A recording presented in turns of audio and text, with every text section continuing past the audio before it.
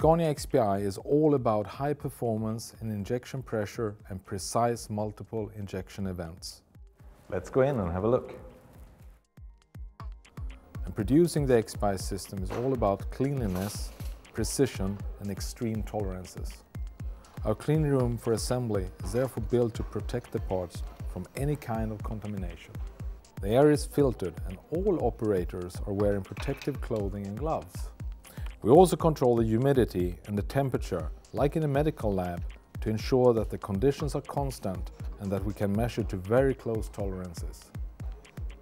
The various parts are cleaned with ultrasound and the parts for an injector are combined into an assembly kit. Each kit is given a radio tag that is used to trace the parts during assembly and testing. Tolerances are extremely small and checked by laser. The stroke of the injector is actually only about 2/3 of the thickness of a hair.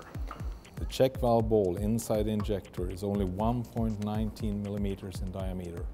All measurement equipment is supervised statistically to minimize variation and to enable early warnings on any deviations. After assembly, all injectors are tested for function and performance.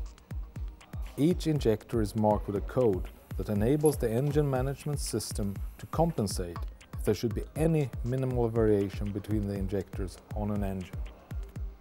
Producing Scania XPI ourselves means that we now have full control over all aspects of the injection system.